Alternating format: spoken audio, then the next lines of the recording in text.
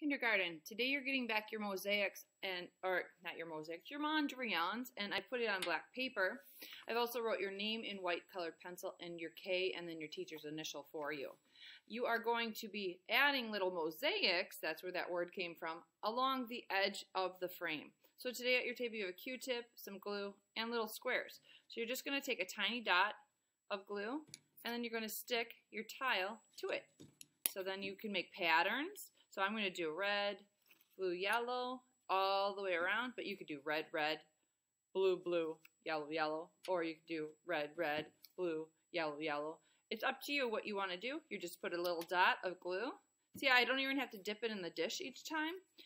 There's a lot of glue still on my Q-tip. So once I have it started, I can just start going all the way around. Notice I'm keeping a little bit of black space in between. I'm not overlapping and I'm trying to put them on nice and straight. They do hang off the frame a little bit, but that's what gives it a little bit of texture and interest. So we are going to put a frame all the way around our composition today. Try to do it in a pattern. Try to not use a ton of glue. Just a dot goes a long way, and you don't have to keep dipping it. So when it's done, you take it over to the rack like a pizza. You can keep this on the table, and we will have cleanup helpers at the end. All right. Thank you.